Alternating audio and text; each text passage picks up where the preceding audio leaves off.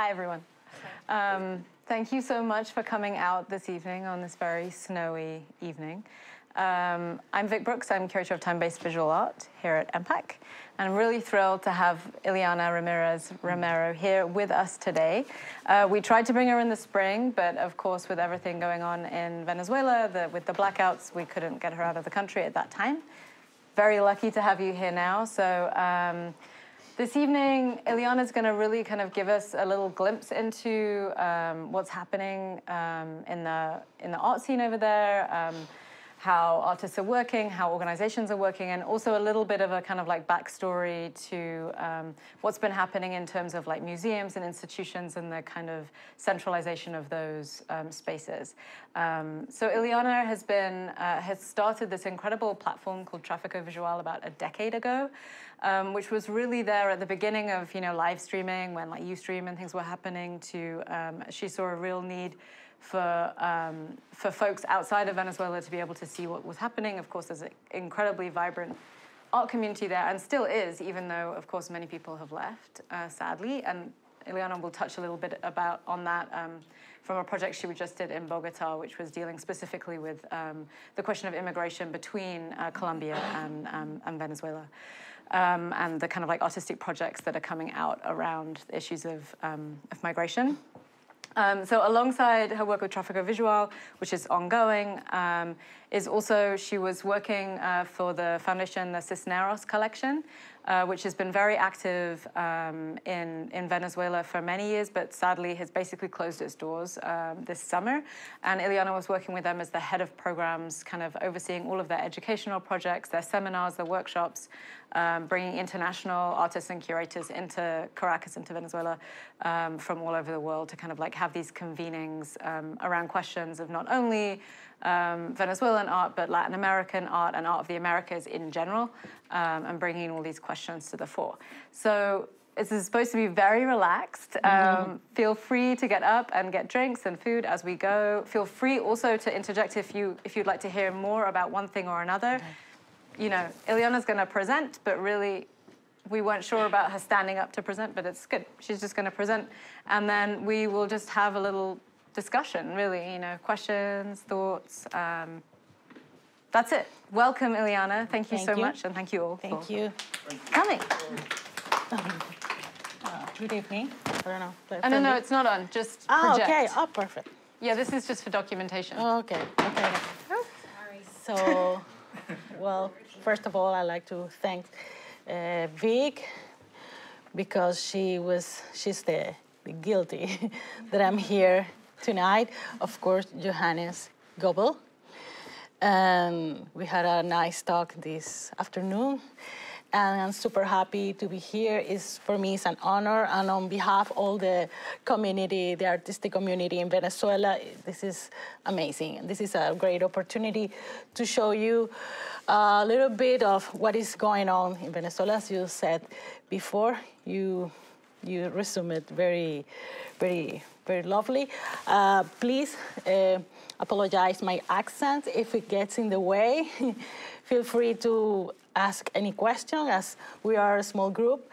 I like it to make it more relaxed and easier. So I'm gonna start. My name is Ileana Ramírez. I like to start with this image that represents what was happening last March when I was supposed to come here, but I couldn't. There was a blackout, nationwide blackout, after a problem at the hydroelectric company in the state. We don't know yet what happened there. And basically, all the country was in darkness. As you see, there's another image like that, like just light cars, and some of the places that have generators, but basically everything was down. I mean, everything was closed, no school, no hospital, no airport, couldn't fly. And after that, the only American airline that was working, that was American Airlines, decided not to work anymore. So to get out of the country is very difficult, especially if you come into the US. You have to stop somewhere else. I mean, it's from there to these days, it's been really hard to solve that problem. We still have these power cuts every day. So I'd like to start with this video. This is an artist, Ivan Candeo. He lives in Spain, and his work is based on video art. And I chose this video because I think it's very representative of what we've been doing and what we've been living since, let's say, 20 years after all this, the government decided to interpose some ideologies. And, well, I don't need to explain so much. You can see on your eyes, but I think that's a very interesting thing, especially because this artist studies and what is the image movement, and also what is going on when you see it from one point, one spot. So you're not moving, but something else is happening, so he's been investigating about that.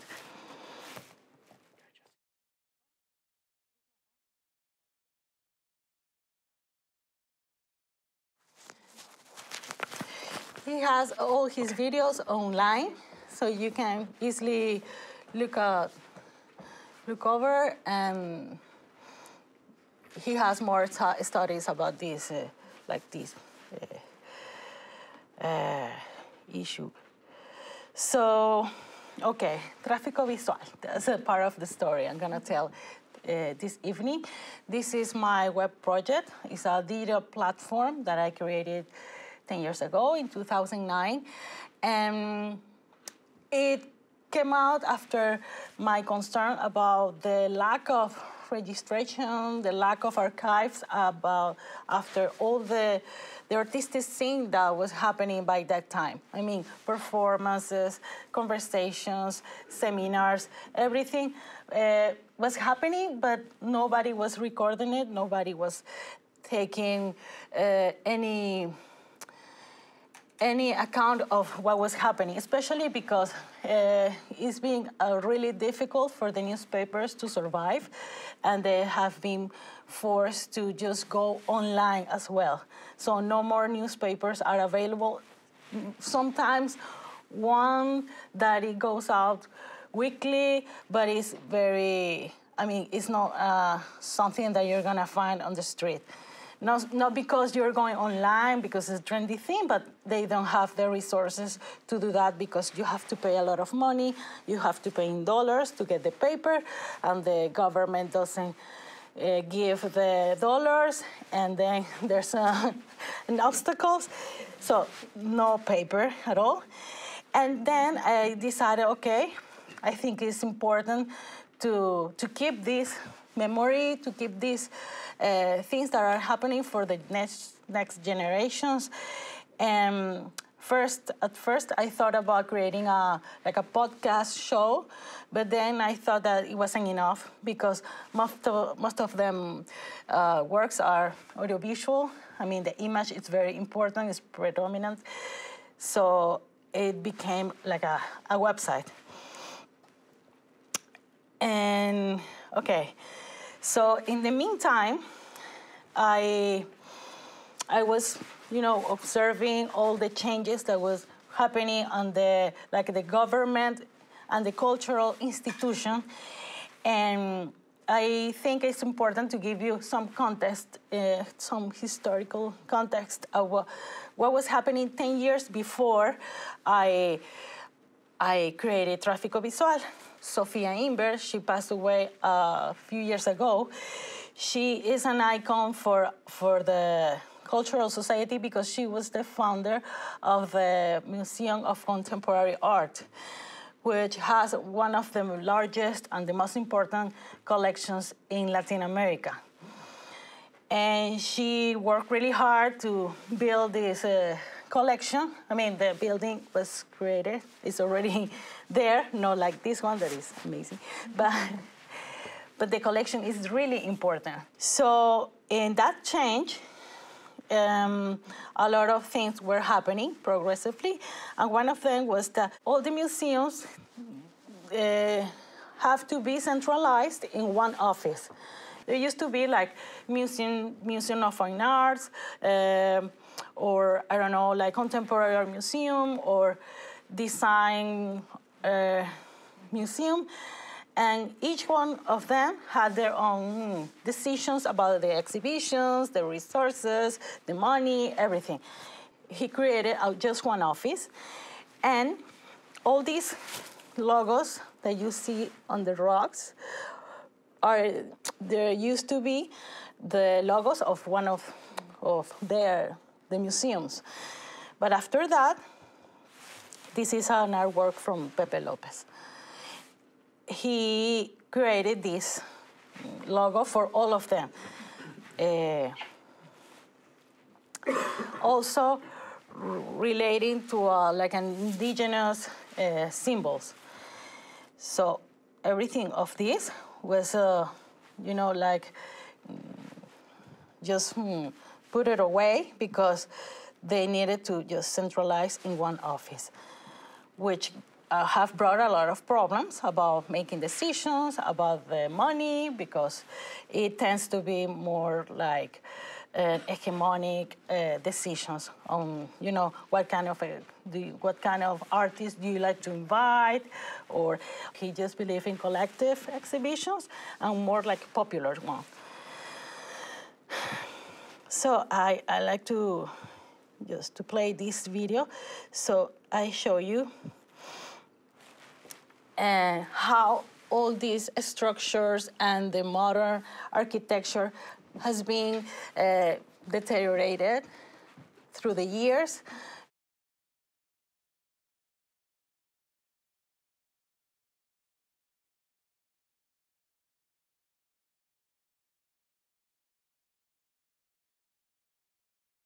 So most of them, like this one, was supposed to be like a very modern shopping center, and right now it's a political jail. So the political prisoners are there. So the transformation of the use of the places is also very, is something that you can notice through all these years. How a society, a country have been changed. So as I was talking about this lady, Sofia Imber, the founder of the Contemporary Museum, I like to bring this image of the artist Erika Ordoscoiti. This is an intervention she did. It's not part of the program of the museum. It's just to show, she wanted to show the condition of the museum at that moment. This is like the indoors of the museum. I guess they were repairing something, but she wanted to express like her discontent about what was happening. You see, it's from 2011. So what I'm trying to say is that as I'm creating this website, as I'm making all these the recordings and going to places and talking to people, this is happening. So the story about the museums happened in 2002. And then all the museums had all this new way to work. And in 2009 is when I just opened the website and started talking to people, talking to the artists, going to places, and trying to, to minimize this sadness. So this is the building outside from the Contemporary Art Museum. That also very curious is that the name has been changed many times. It used to be like Caracas, Sofia Imber, Contemporary Art Museum. Later, it became like Caracas Contemporary Art Museum.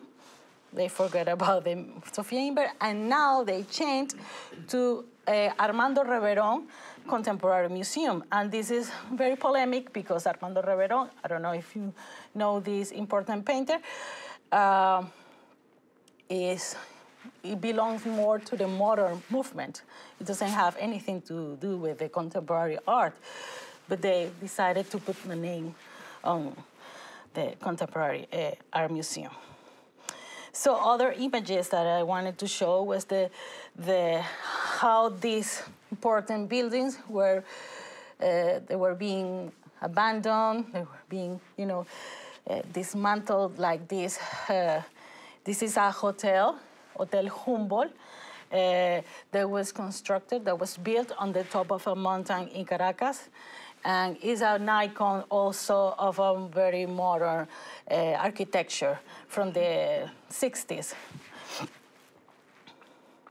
But, no, everything is bad. There's another part, like a happier part of the story, that there are a lot of artists and people concerned about keeping this scene in Venezuela. So they decided to open new spaces. So mecenas or people who have money to support projects open these kind of places like the one on your left. These used to be warehouses. After that, there were like open artist studios, and they became galleries and spaces for like merging artists. So you go there, and it's like you can walk around, and there's a coffee shop, and there's a library, there's a bookstore, and there are galleries. Also, this space is like an artist-run space. And the other one too, sometimes there are just houses, artist houses, curator houses, or or like this one that is in a very like a little town in Caracas. So they decided to open new spaces for new projects. The same here, like the other places. So this is like an answer to what was happening since the last decades. So with Tráfico Visual, I started uploading all this information in reviews, news, videos, podcasts, and I get interviews, essays, collaborations from different authors. I started uploading some of the archives there.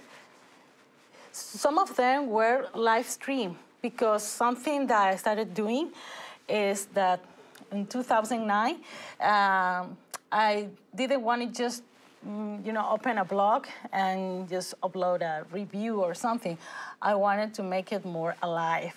So I found this application on the internet that you could do a live stream, a very basic. So I would go to these places with my camera, my tripod, and trying, like in a very precarious way to try to get the live stream. And people started liking this way of communicating the art, the visual arts. So they asked me to go to their shows, to go to their talks, and record all of that. So people started calling me Tráfico instead of my name. They started knowing me as Tráfico Visual. They didn't know who I was. I must say that I always been working on the cultural administration. First, I work at the Los Galpones. After that, I work in Colección Cisneros, as you said. So I always share my time in a formal job and also with my formal passion that is the website, this project. So this photo is like an anecdotic thing because the first streaming that I tried was with Martin Parr, and in a room in Los Galpones. And I also asking, please, would you say hi to Tráfico Visual? You know, thinking about like a very important channel. And he was doing a very important conference. This is the microphone that I used I plug in the computer and I try. So most of them are uploaded in YouTube, Vimeo, etc. Most of them are in hard drive and USB drive and no CDs yet. So here's me with very preoccupied about. Then I started using, because back in 2009 we didn't have any Facebook Live, any Instagram Live. Right now, everybody can do it. So I started using more like the apps and social media. It was in a bookstore that became like a cultural center because that happened there. Like tiny places became like the center for a nice artistic community. Here that I like to mention is there's a group of artists that they are called the Marginal Historiography of Venezuelan Art, something like that. They are all artists. He's from Austria, but he's been living forever there. But these young artists, the youngest, they were concerned about what was happening with the historiography of Venezuela because sometimes, the official history of a place is about, power or something that they're more interested in. And they noted that some artists of some events were just left out. So they started doing this kind of punk concerts and writing letters about the story of these artists that had to be mentioned. So they started doing this in different galleries, different spaces. Right now, they just have a long play, like a vinyl. Yeah. And people went there, and very happy, and and this is their kind of fanzine or lyrics that they wrote to. This is a critique, an art critique, a very quite important there. So with Tráfico Visual also, we did like workshops, curatorial workshops. So I got more involved, not only just doing recordings and streamings, but participating more on the scene and about what was being discussed. So I participated in a workshop that I would record all the sessions from different artists and then upload them, and you could see all the process until the exhibition was ready. And we would invite different experts to talk about of different topics. So at this moment, as I told you that I share my time between Tráfico Visual and other kind of jobs, briefly, I like to mention the Fundación Cisneros and Patricia Félix de Cisneros collection has been very important for Venezuela in building all the collections of Latin American art. As you see, they recently opened a department in MoMA, the Latin American Studies Department. Also, they have donated a massive amount of pieces to different museums. Patricia Félix de Cisneros, she would be a collector, I don't know, since she was very young.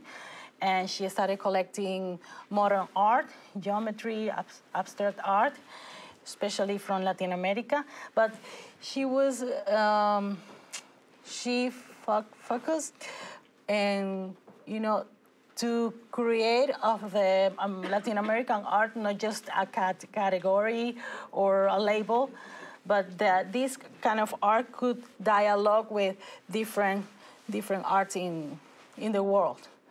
So the pieces are everywhere in the world, and not just to be like, this is Latin American art, but they are perfectly talking and dialoguing with different artists. So my responsibility when I was working there was to organize educational programs like the international seminar, discussions, talks, especially with young artists or emerging artists.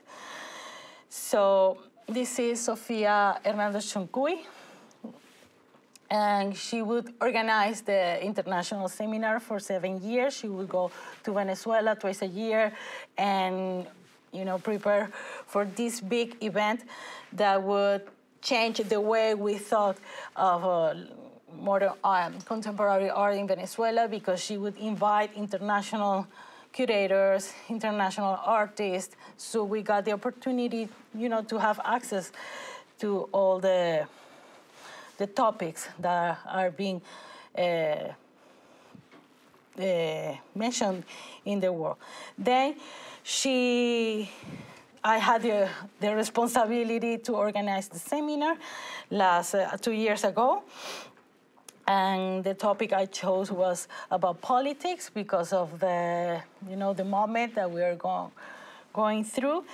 And it was a very, very enlightening experience for me to learn more about what was going on in different parts of we invite people from Argentina, from Guatemala, from Brazil, so to exchange point of view about politics, and not only politics in the society, but politics in the arts. And also we got some performance and discussions. So as Vic mentioned, they closed operations last summer, and they keep doing activity here for the MoMA on the website. We still have some project left, but in Venezuela they just stopped working because it's a difficult moment for them. So I wanted to bring also this image because in Venezuela, not also the political situation is complicated, but we're living through a violent society. It's not safe. I mean, we got a lot of problems around. And what is important to say is that the artists are dedicated more talking about what they're living, what they're experiencing. Because maybe in the 60s, there were more on the modern art, on the geometry, the kinetic effects. But right now, they're more like living the tangible problems. So Teresa Mulet expressed on these drawings, like there are more dead people, each time, and then becomes just no names, just like something there. And the same happens with Amada Granado, another photographer and artist. She tried to reflect some realities in Venezuela, like the situation in jails, that some people, they are a prisoner, he is a convict, and he is the leader, and he has a pool, and he's, is a crazy thing that it happens there in Venezuela. So the artists just want to, to put out. Maybe you don't see those things in news, but maybe through the work you can quite understand what is happening. So this guy would invite his friends and relatives to have a weekend, like a social club. This is the prison? Yeah, this is a prison in Margarita Island. So she went there, Amada, as a journalist to these guys, and this is the pool, and the guy passed away. I don't know, he was killed, and his nickname was El Conejo, like the rabbit, and that's why it's the Playboy thing there. So this is the artist, Amada. And also here, like the architecture, you see, it used to be, I mean, he was supposed to be one of the tallest buildings in the city. In this, the bank that financed this building went bankrupt, and it didn't finish at all. So people started invading the building, and we had like the structure there. So like very violent moments came in 2014, 2017. Could you talk just about that building again? Because you were telling me yesterday that actually there was artists also, I mean, the community was built there and living there, but also artists set up spaces within the building as well, right? Well, these artists, Ángela Bonadíez and Juan José Olavarría, started taking photographs around the building, and then they had the opportunity to get in the building after a lot of process, because the leader of the building had some rules to get in. So when they were allowed to go to the building, they just capture in images the kind of life they had inside, like a little town with a little bank, with like a grocery store, and yeah, they could. If you see here, there are little windows that they started putting bricks, like little houses, and then they broke the glasses, which was very dangerous for the people around. There's another important, this tower, the architect is the same that built this building. And this belongs to a bank, Mercantil. So people work there, and everything was happening there. You can see Chavez, Maduro, Chavez Pibe, and so it was not safe around there. Not even for the people living in there, because as you can see, no elevators were there. They have to either go on bike until a certain point of the building and then walk, on the stairs. So, go by bike. Because there were like a parking thing around here on the bottom. So people, also they charge you. It's like a taxi, like a bike, taxi, I don't know. It is, I don't know, do you see it? It's very popular because the traffic is really bad. So you pay for a bike driver, I don't know, to take you somewhere. So they would charge you if you wanted to go to the top, like a service, because it's really tall. Also here you could see like the march of the opposition on the highway. And I wanted to put in contrast with this image of Amada Granado. I forgot to put the name. She's the same that took the photograph at the jail. So, because always this river has been part of the propaganda for the new mayor of the city, that we're gonna get it, better. We're gonna get rid of the pollution.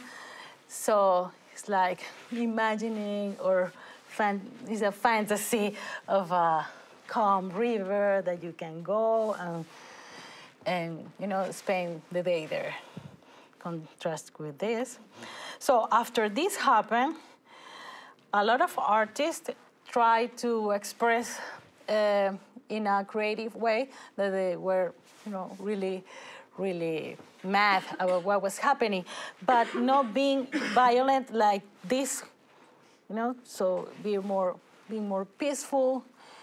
and give some solution after those moments. The same here, where some artists went to an official office and say, we got out of the river, Guaire, clean, with our conscience clean. Because the government said that, these people went to the river, okay, contaminated, these people belong to the river, trying to say, something like that.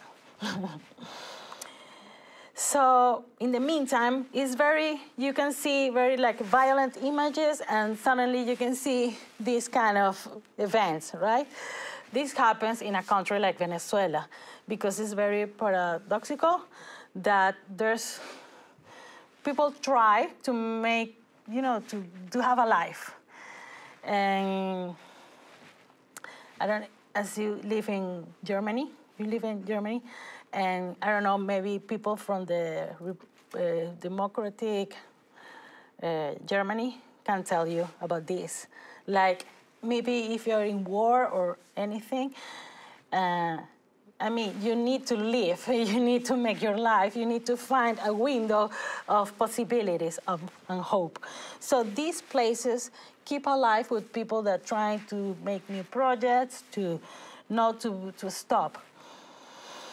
As the same with these places, like artist-run spaces that they have residencies and they get together. These are all just public and artists that get together to work, and they use their houses, they use their places to create new ideas.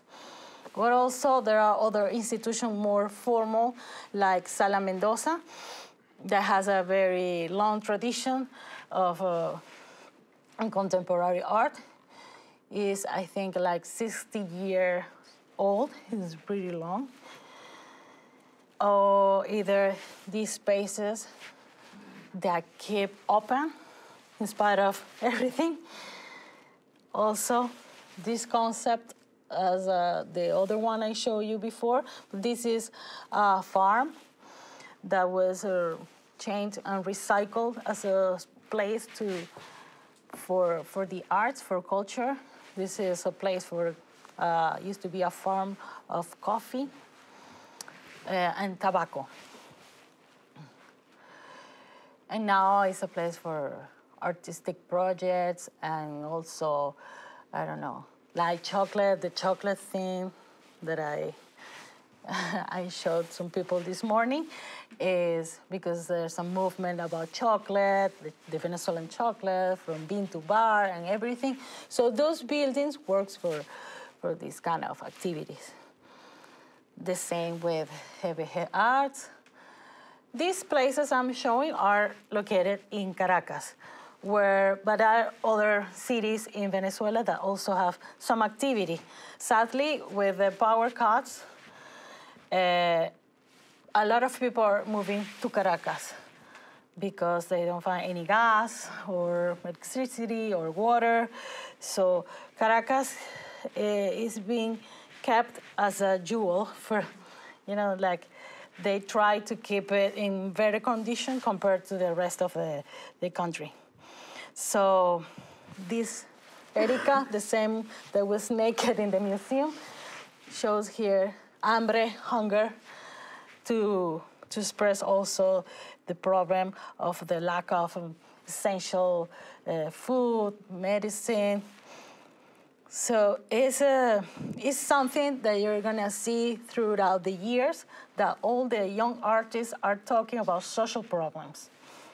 Not all of them, but it's a consistent thing. Also, this is the National Assembly building. It's like how it's breaking down everything. And also this one, well, this is pretty old, 1996, before the revolution. And, like representing the violence. This is the city. This is the city of Caracas. This is from a postcard, I think, and he intervened the This is like a bleeding Caracas or something like that. Also, this artist, Gerardo Rojas, represented like massive architecture. I don't know if you can remember. This, the architecture of these buildings is Carlos Raúl Villanueva. He's the architect of Central University, which is a cultural heritage in the world. And he founded of what we call like the Venezuelan modern architecture. And from the Bauhaus and of the massive, the residences, he built these apartments. This is not for real, of course. This is just like a metaphorical thing, overlapping the images. But they are huge. And right now it's a popular, like a shanty town area. And they just kept the colors that used to be. So here, Luis Poleo also represents like how these heroes have been used for ideologies, and there are like statements that maybe we don't believe anymore because we need a change. And it's like a kind of a joke of that. And also we're getting to the sad part, and maybe the last part. Am I doing good with the time? Do I have to? Yeah. Well, I'm about to finish anyway. Yeah. So here, Pepe Lopez, the same with the logos and the rocks. He did this big installation called Escape Room, and where he reflects there is the situation that Venezuela is living right now. Since maybe 2014, it's getting more intense. So he took things from his house. He lives in France. He doesn't live in Venezuela, but he travels all the time. And he wrapped everything in plastic. As you can see, all the, things, he decided to go, and that's something that is happening to a lot of people.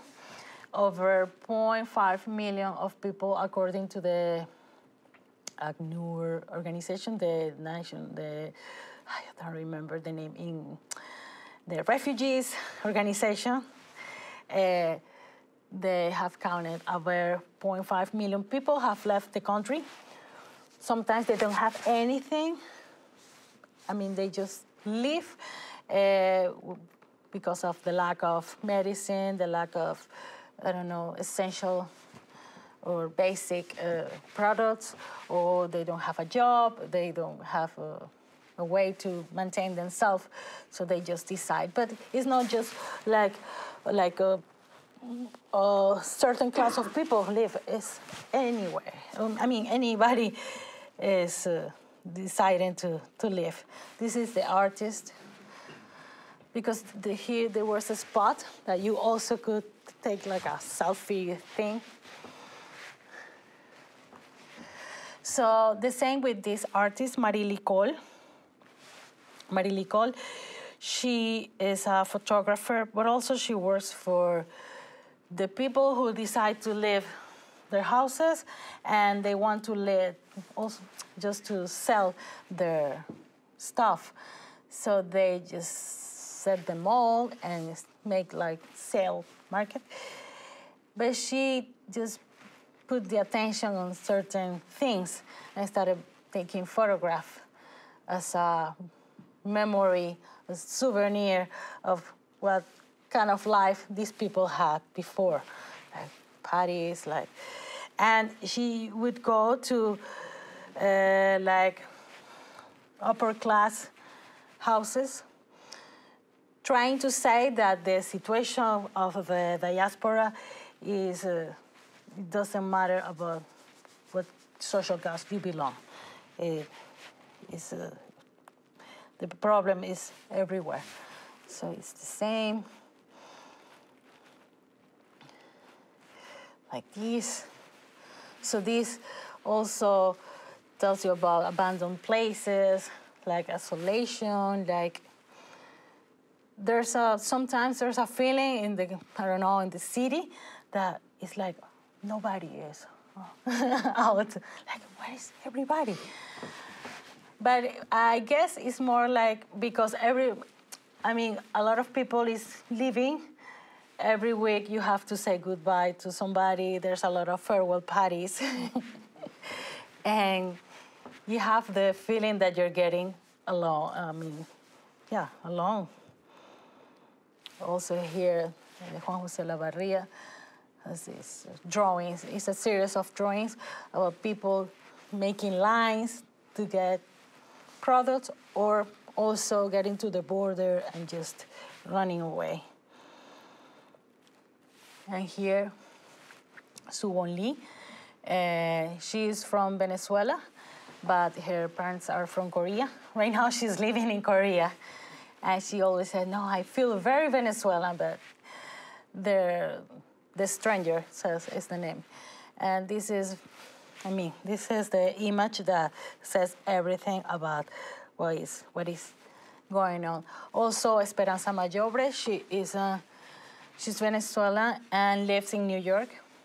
And when she moved, she started feeling all the, like when you decide to go to somewhere else and you don't belong there, and how to justify yourself why you moved. She moved to New York way before all the problems got worse. So, but for her, it's been hard to adjust and to feel, all the time you feel immigrant, you feel different. And here, in this video, also Alicia Caldera, she lived in Bogotá. Mi nombre es Alicia Caldera, soy artista y fotógrafa venezolana. En este momento vivo en Madrid, pero... Okay, thank you. I'm sorry. She lived in Colombia for 7 years. Now she moved to Madrid, she said. To Madrid. Thank you. You understand. But she's from Maracaibo, the northwest in Caracas, in Venezuela. So she crossed the border every time from Colombia to Venezuela. So she saw all the process of the migration of people crossing the border. And through the years, she got more concerned about, how these people started going more, leaving the country. And she did this book. It's like 3 books, like a booklet, yellow, blue, and red with the Venezuelan flag colors. And she divided the work. So she put in a booklet, like intimate images of people that left the country. She went to their apartments, their places, and see through their eyes the sadness of having to leave your family, your place, your environment.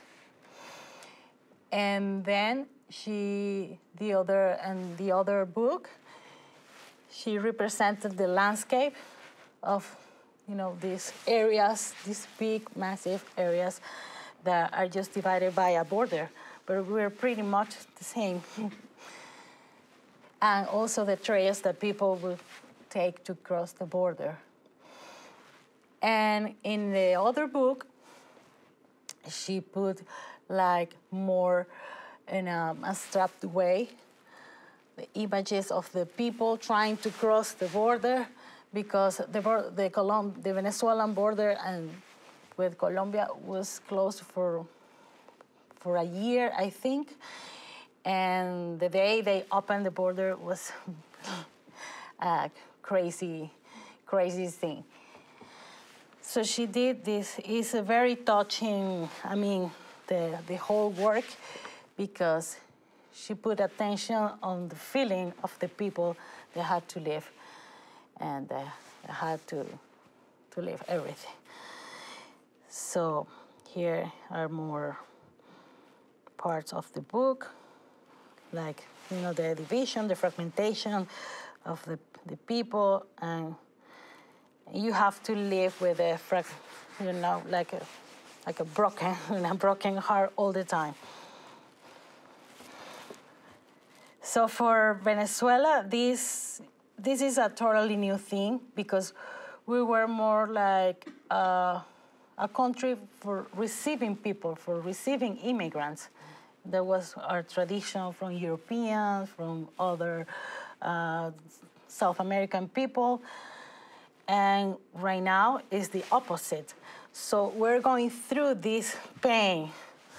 Maybe in the United States it's totally different, and other countries, but for Venezuela is something that we're still experiencing, my family, and we always wake up. I live in Venezuela, and every time I wake up in the morning, it's like, am I doing the right thing? Should I move? Should I stay? So the diaspora and the migration problem is something that we have to process, and we will see it in years to understand this bad situation. So talking about that, Colombia, and this is the last part, Venezuela and Colombia. I was invited recently to participate at the Colombian National Artist Exhibition with Tráfico Visual. And what I did was to create a program of seminars and talks and screening to show what the artists were doing in video and performance. So I created this program called Crossing the Line, meaning that crossing the line from the digital to the, to a community, and also the border of the. So I created this little campaign of what consisted the project, was the date. So we include a lot of video art from the 60s, from different formats. I ask also other organizations, other artistic collective that works on video art to create little series of videos to present each day. And so we had this activity over 5 weeks there in Bogotá, at the very nice building, La Cinemateca. So we would screen these movies, these films. Also, we had conversations with Venezuelan artists that are living in Bogotá. Also, Colombian people are interested in the binational tension between Colombia and Bogotá. Also, we had these workshops trying to, in this case, to create their own maps after they cross the border. You try to create your home. You have your memories, what you left, but you have to start over. So these people started suing their own maps. It was supposed to be Venezuela and Colombian map, but they created their own. So this is Caracas, like in the morning, and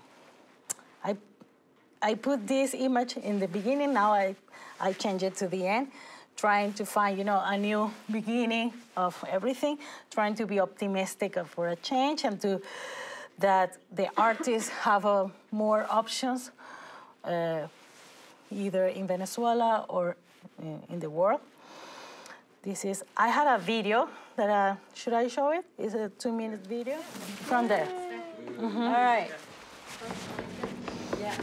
Qué placer cuando uno puede anunciar un cigarrillo usando 2 palabras solamente.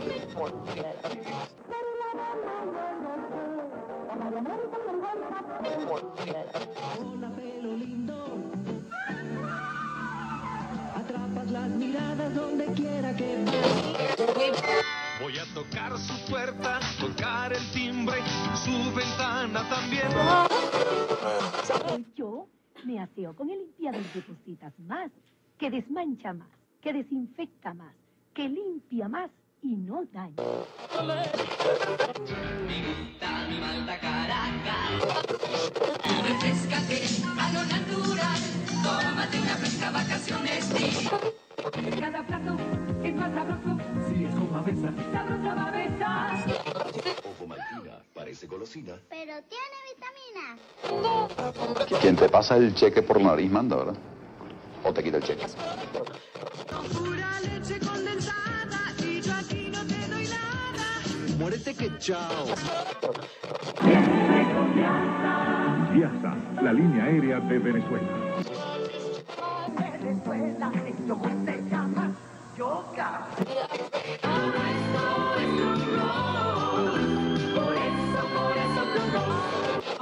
Mi limonero, al limón que limpia más.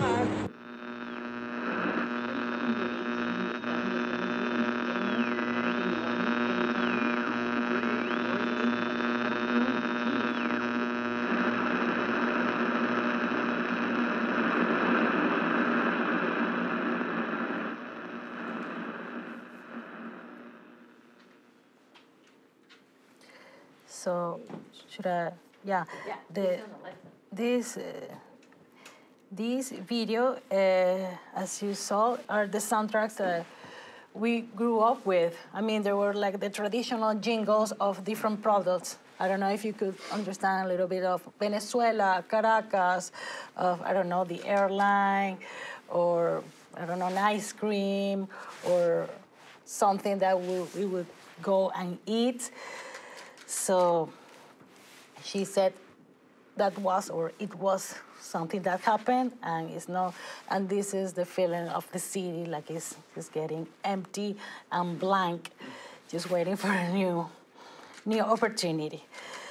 So I think it's all I can say for tonight. I hope that you understood a little bit. I'm sorry about my broken English, but most of these artists can be seen in the internet. I'd invite you to look at them and also check the Tráfico Visual website that is open for all of you. I don't know if you have any questions or... Thank you.